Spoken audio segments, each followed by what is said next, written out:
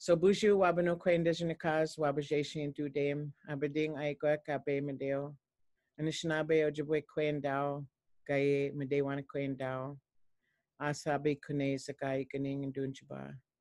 So hello, my relatives. My government name is Dorene Day, and my Anishinaabe name is Daybreak Woman, and I'm from the Great Ojibwe Nation, and I'm from a place called Boyce Fort, Ornette Lake, Minnesota, and I'm of the Martin clan. I'm Alana. My spirit name is Gabrielle and Dorene's daughter. My name's Omashkoonce. I go by Kunci. Dorene's my grandma, and my clan is Condor. What I'd like to see happen with this video is that young people can see other young people as they bring these very special things into the world. Today we're here to talk about the Nibi Song and how it came about.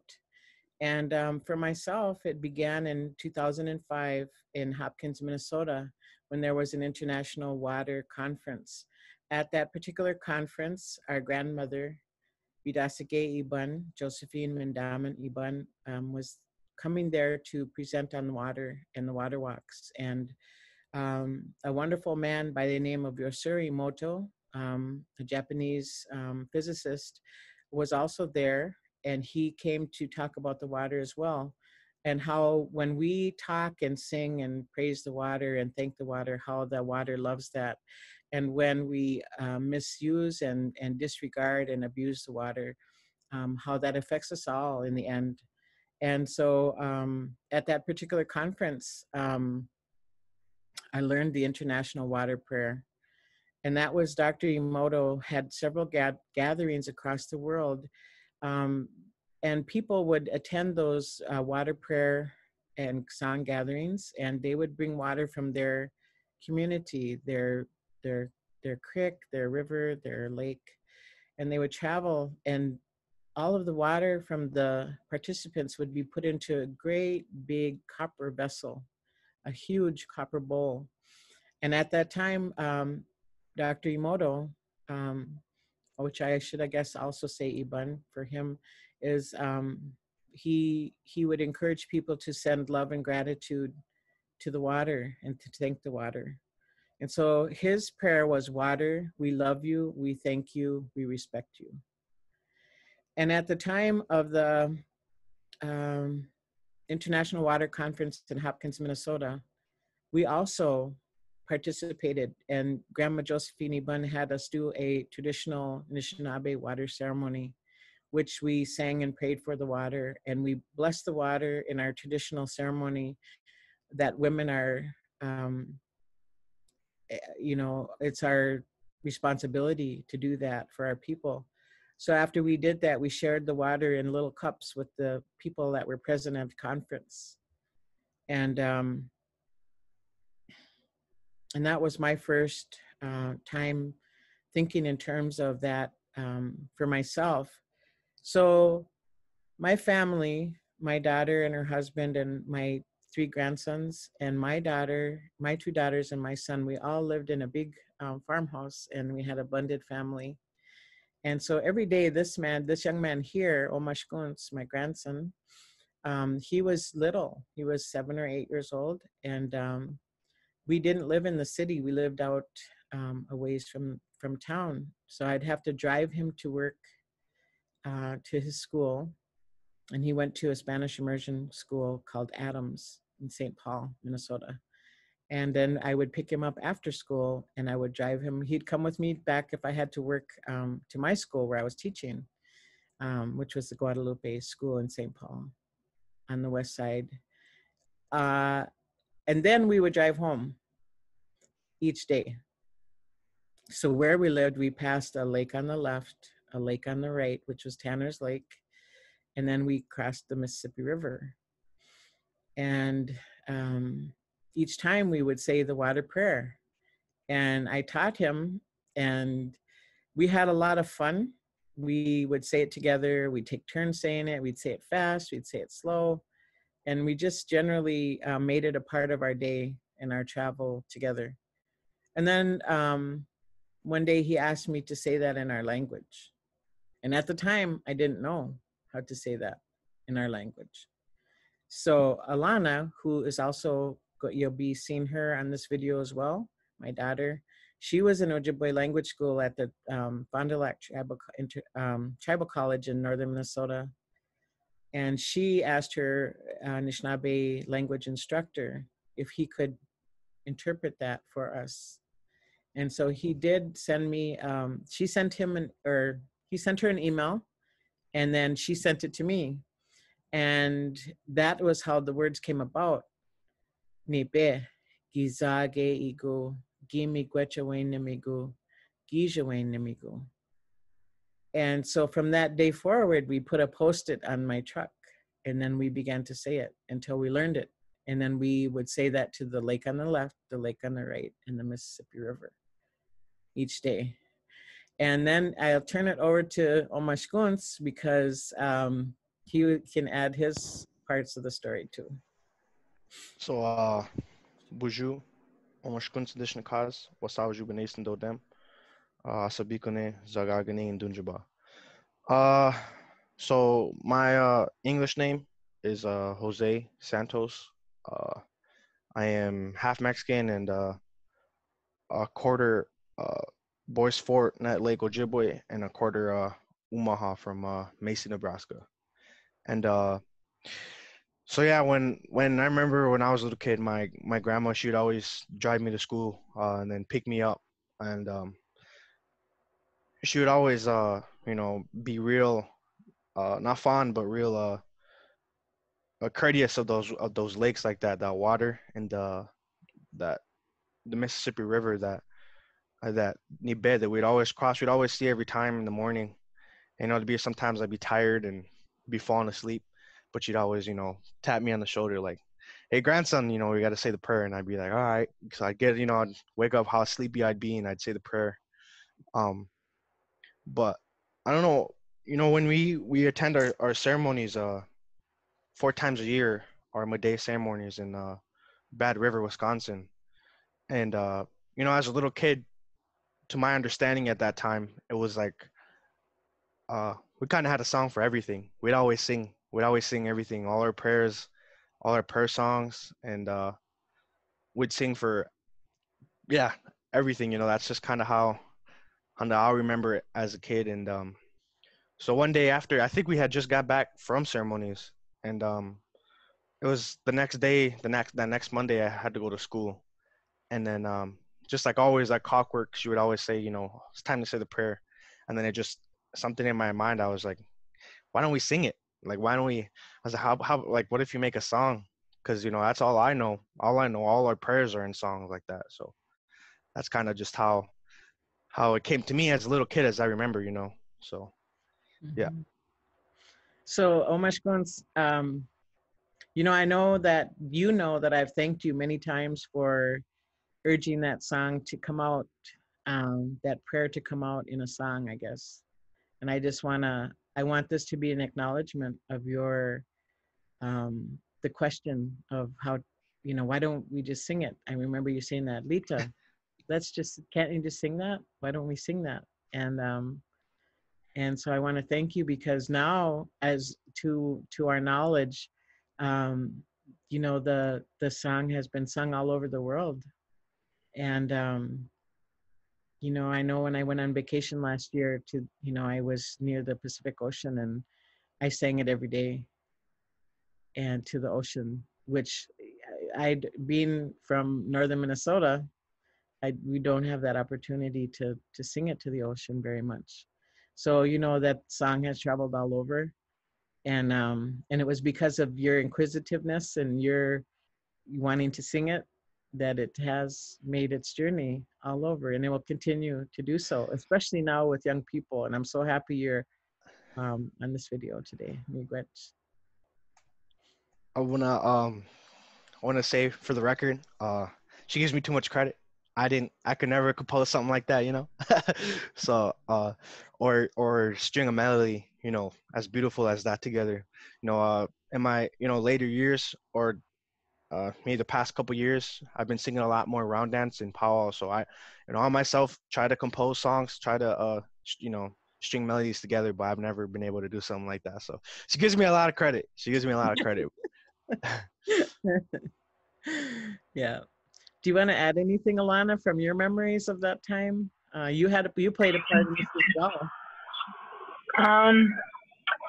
Well, I just wanted the only thing that I really wanted to add on top of that is to acknowledge Dan Jones, Gagi Gabe Benesi-Bun. Because we always like to acknowledge every step of how this came to be. Yes. And he has passed on now. And so now I'm going to get emotional. Mm-hmm. Because we all had so much to do with it, and it's become so much to me in my daily life. Mm-hmm. And you know, I just wanted to acknowledge him because it's he's an enormous part of that. He's giving us that portion of the language that we, you know, humbly get, and we could have guessed, but I decided to, you know, when you asked me to find out, I decided to offer him a thema and to do it in the best way that we could. And I believe in my whole heart that, you know, that the song,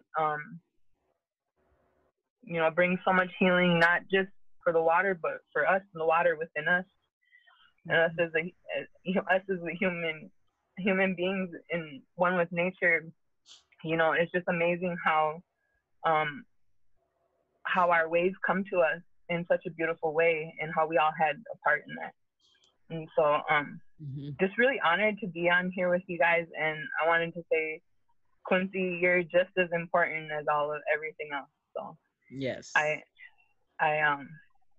know that you like to try and, you know, give Grammy all the credit, but you're a huge part in that, because at your time when that had happened, you were so young that the Spirit had worked through you, and I don't think it could have happened without you. Miigwech, Alana. Miigwech, Gabianaquet. I also want to acknowledge Misko, Joanne Robertson, because she also had something to do with this too. Is that the actual recording of the song, the only professional recording that we have of the song was done by Joanne. She had a friend who had a studio in Sault Ste. Marie, Ontario. And somehow or another, I don't know, do you want to speak about how that came about, Joanne? It might be interesting for the kids to hear about it as well. Miigwech. About drinking water in our communities. And so I was needing music for that video. So I was working with my friend on that. But from hanging around with Dorene and with Nokomis, I knew that part of that was missing, like the spirit of our work was missing. And so I thought it was really important to, if she agreed, to have her song recorded too, Dorene and Quincy's song, because it reminds us to appreciate water. And so I just, since the studio was already going, it was my friend Stephen Lang who was doing it. That gave us the opportunity to have their song recorded, so that more people could sing it to the water. Up to that point, that was part of something that was missing from my work, and so it felt good to be able to do that, so that the song could so that more water could be appreciated through song.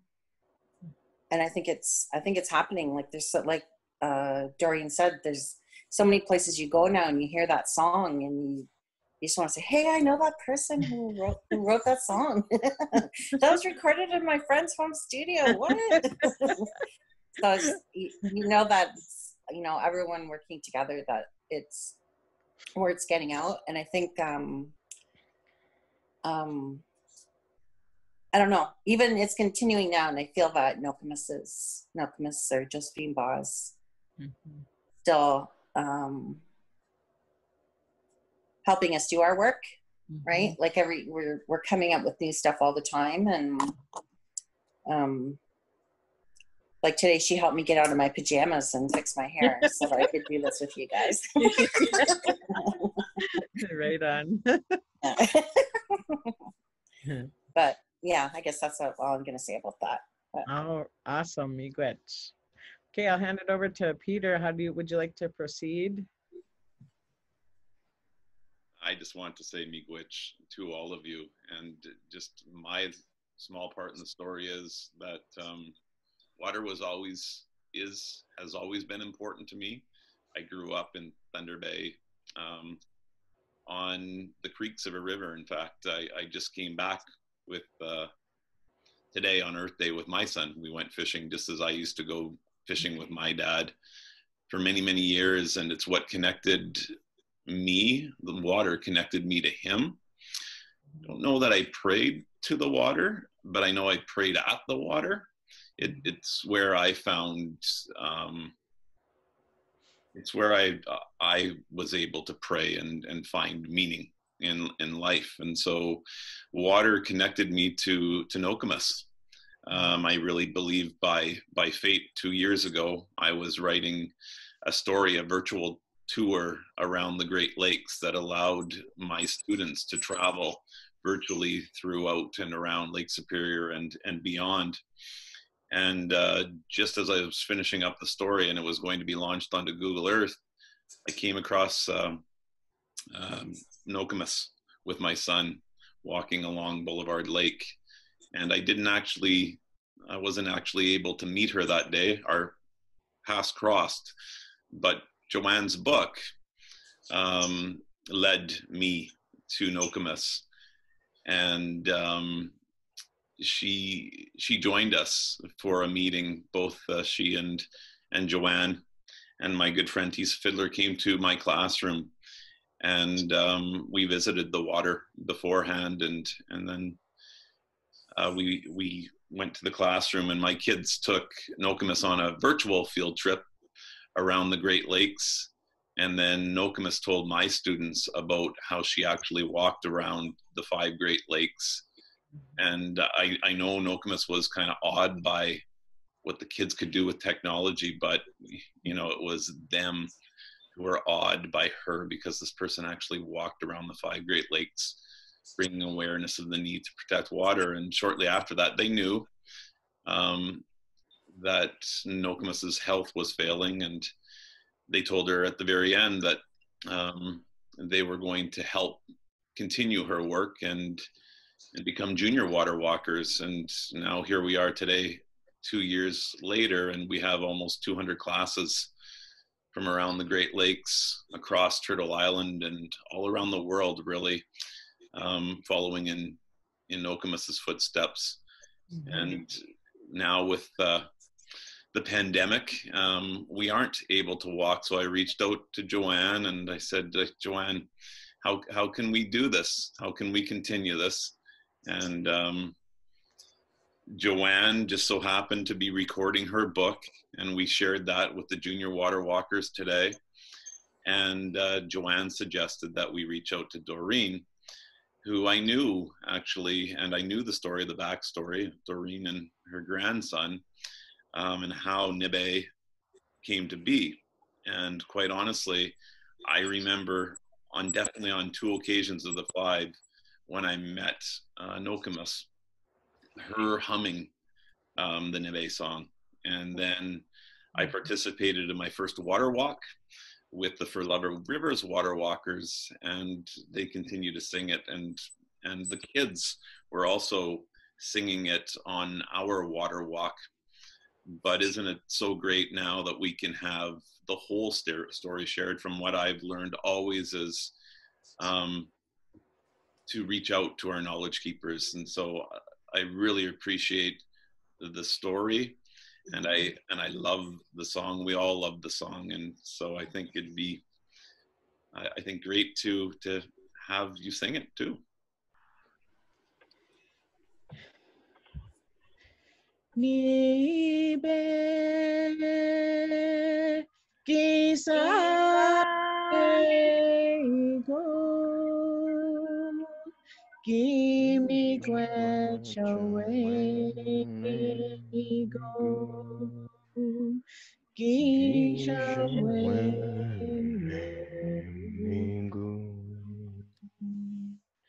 Nibe kisage go kimi kwechawe go kishawe go Nibe kisage go kimi kwechawe go kishawe go Nibe kisage go kimi kwechawe go kishawe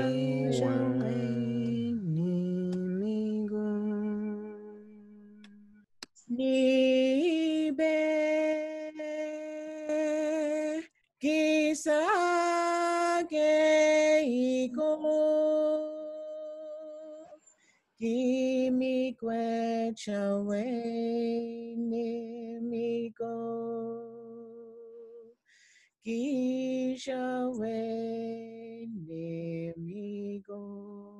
go Nibe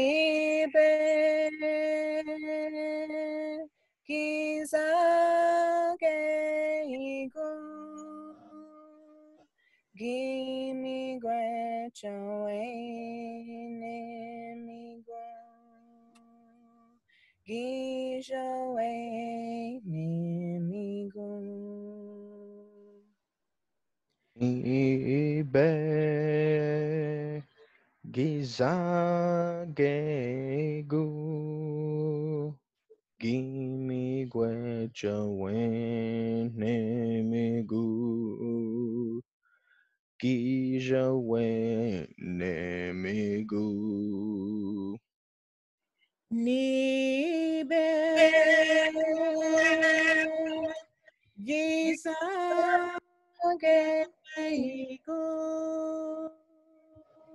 kimi kwechawe go kishawe go